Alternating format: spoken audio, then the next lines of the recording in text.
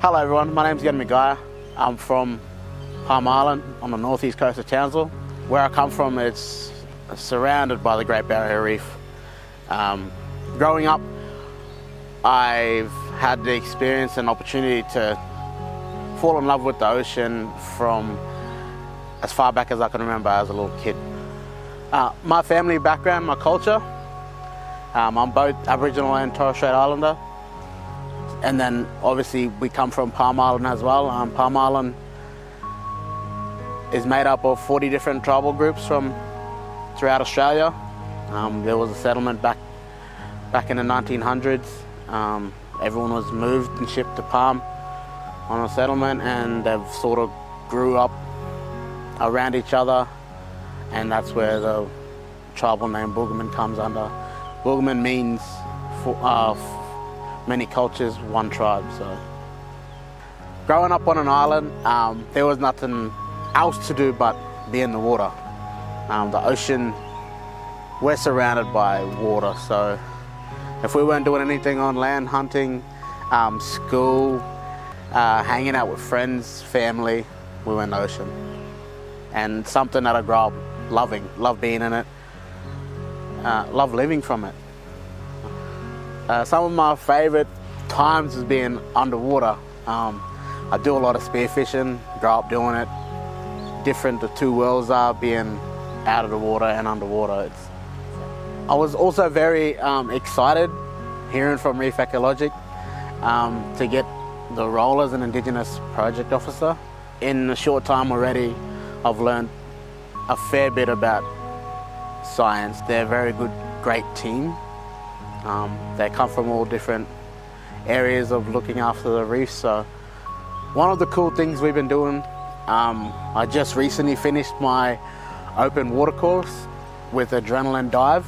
Paul, who's a really great instructor, who has years of experience, he is very cool to work with. We've done days of theory and pool work as well. I'm a spear fisherman, I freedive a lot.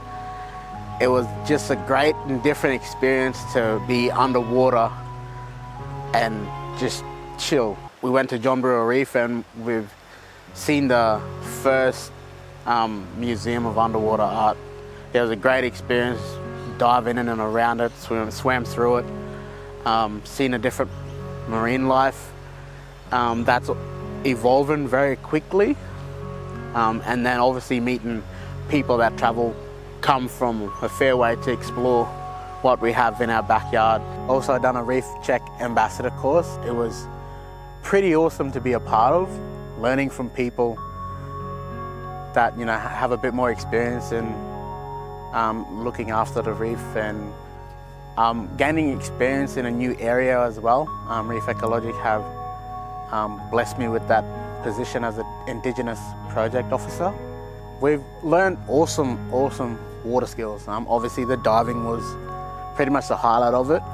It was such a pretty good experience, and boat lessons as well. But we've also done a lot of behind the scenes work as well.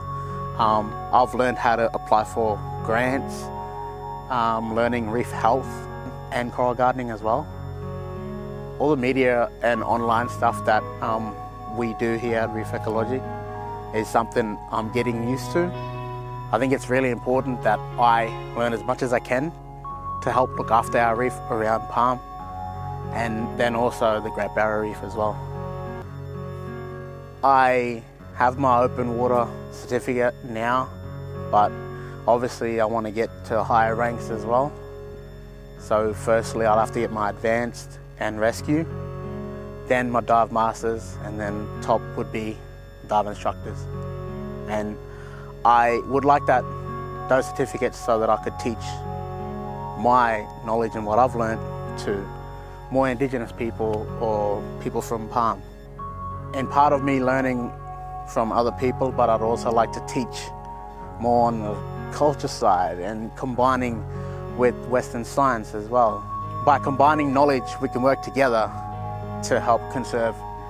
Our ancestors have a rich cultural connection dating back through history, where they've lived from both land and sea. I think it is important for this generation and future generations to learn and keep this knowledge going so that it may never be lost. I'd do anything that I can to help look after our coral reefs, our Great Barrier Reef. It's something that ties to Indigenous people culturally, not just me, but for any Indigenous Australians. It's something that our ancestors have been living from and around for years and years and years. So I think, me personally, I'd do anything that I can to help keep that culture going and connection as well.